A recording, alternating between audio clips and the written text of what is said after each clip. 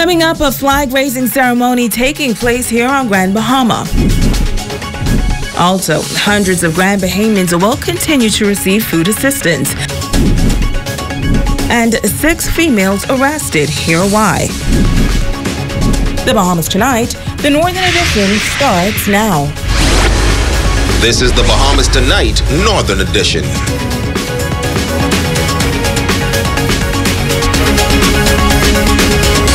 Good evening, Bahamas. I'm Shashina Wolf-Farquharson. As always, it is so great to have you with us.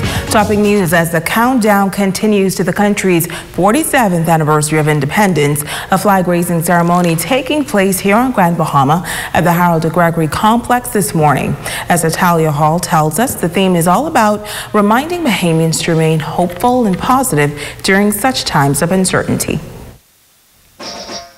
The theme, pressing onward, a time of hope, triumph, and transformation. Now, this year's flag-raising ceremony was different due to the COVID-19 pandemic.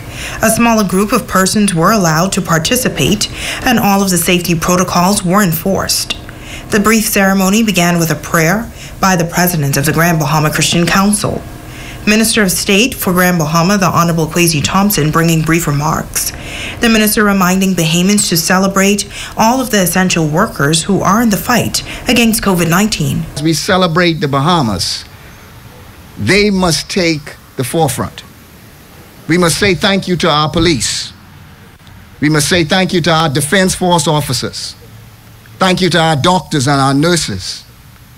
Thank you to our immigration and customs. To all the frontline workers, we must pay tribute to you. This is a time for us to celebrate you and to say thank you for your service. I also want to pay a special tribute to those who served in the emergency center during Hurricane Dorian. Deputy Prime Minister, the Honorable K. Peter Turnquest, says Grand Bahama has been faced with many challenges, including Hurricane Dorian and COVID-19, but the island is resilient and will continue to rebound. Grand Bahamians, they say, have a resilient spirit.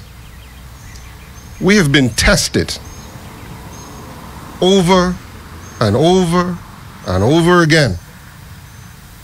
And though we stumble, though we fall to a knee, we have not succumbed to the pressure, to the disappointments, to the despair. He says the Bahamas will triumph again.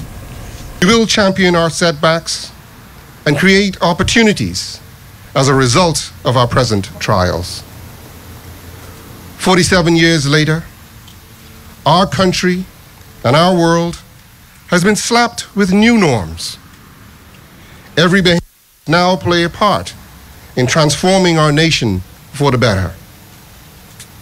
As we raise our national flag, our record of accomplishment show that as a people, we have always rose to the occasion. Independence is a profound feat. Those in attendance were entertained by the Royal Bahamas Police Pop Band.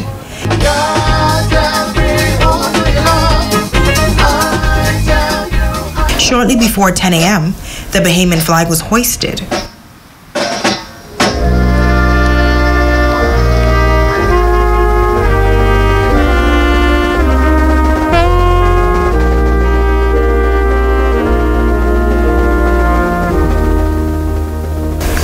It's Talia Hall, ZNS Network News. Switching gears, hundreds of Grand Bahamians will continue to receive food assistance. The office of the Prime Minister, Grand Bahama, launching a food assistance program last month in conjunction with the National Food Distribution Task Force appointed by the nation's leader. Now, the Minister of State for Grand Bahama, the Honorable Kwesi Thompson, says the program was put in place to ensure food security during the COVID-19 pandemic. The Prime Minister announced a national task force. We in Grand Bahama formed a Grand Bahama task force, which was combined by ourselves at the Office of the Prime Minister, as well as the Chamber of Commerce, the Port Authority, and the Christian Council. We're very pleased that the process for registration now has started. We have launched a new website, which is www.feedgrandbahama.com.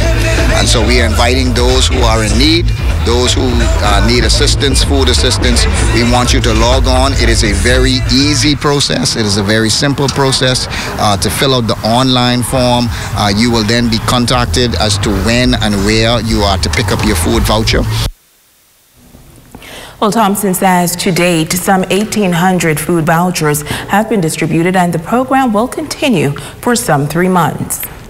There's a criteria based on employment. There's a criteria based on your particular circumstances. The site will ask you particular questions, and then once you fill out that form, an evaluation would be done, and then those persons would be contacted who are eligible to receive the benefit. So we want people to reach out. It's an online process. We didn't want to do it where you had to line up and go to a particular location, but it's a very simple process. Go to www.feedgrandbahama.com. And as you know, hundreds of homes were either destroyed or badly damaged as a result of Hurricane Dorian, while a newly established modular home builder is expanding its Freeport base with the goal of helping to build weather-resilient homes. Jay Philippe has more.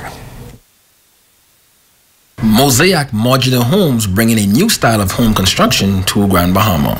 Mosaic's fully integrated modular system slots together quickly like building blocks to create a range of unique, resilient structures.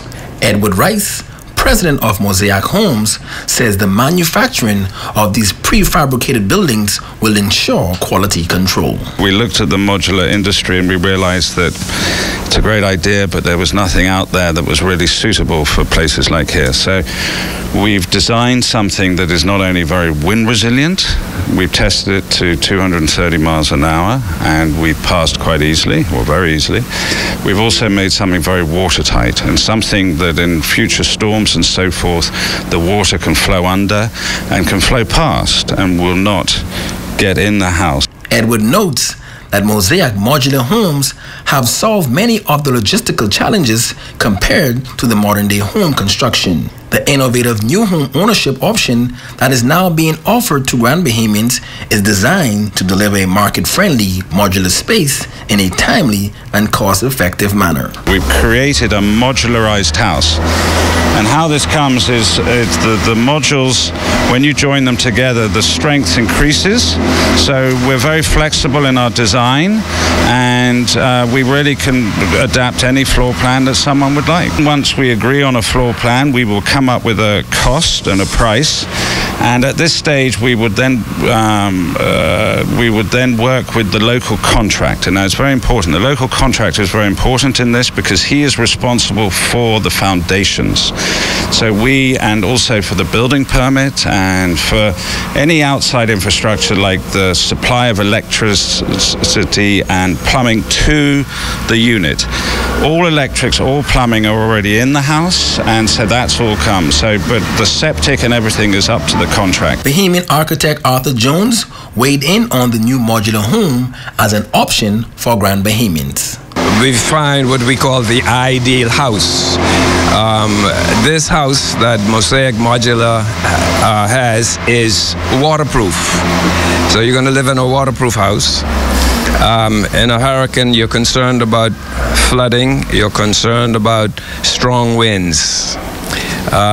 This house seems to be the answer for both. The modular homes are designed to resist winds up to 200 miles an hour, and the homes can resist at least 3 feet of flooding. We are designing a foundation where you're going down to anchor the house into the solid ground, and then you're going to come up with these columns to leave a lot of space for the water to go through.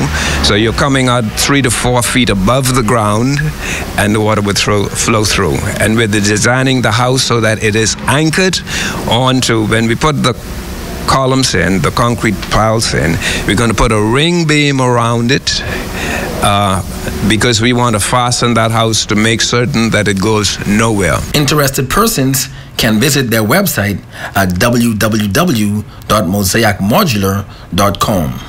I'm Jay Philippe, ZNS Network News. In news from the crime beat, a group of young women caught on camera fighting outside a business establishment in the International Bazaar will have their day in court soon. The video went viral on social media this week, and police say officers from the Central Division were able to arrest and charge all of the female suspects involved in that fight that was circulating on social media. A total of 6 women were arrested yesterday and charged by officers of the Central Division and charged with the offense of fighting and violation of the Emergency Powers Order 2020.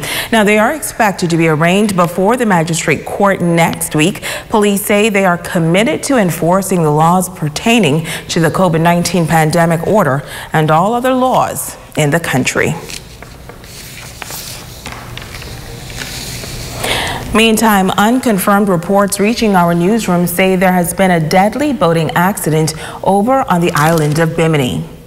Now, we have been told that a U.S. registered vessel with passengers on board crashed into rocks just off South Bimini, and reports say 2 persons sustained injuries and were airlifted for further medical attention, while 2 others were thrown from the boat. The body of one of them was found a short time ago, and the search continues for the other person. A male is feared missing. Now, this fatal accident at sea comes at a time as officers stationed in Bimini are assisting police in the search for the missing boater.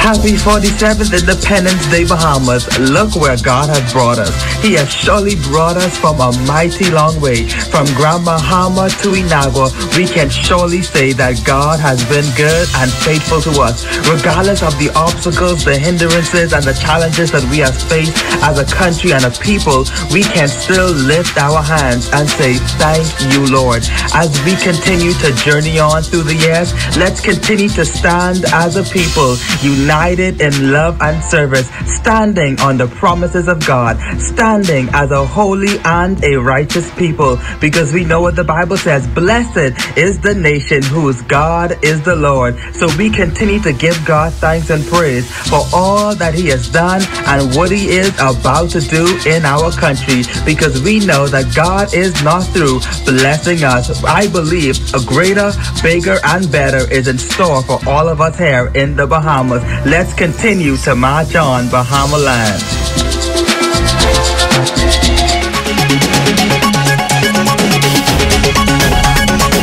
All right, when we come back, a new queen crowned to represent the Bahamas. That story and a whole lot more when we return.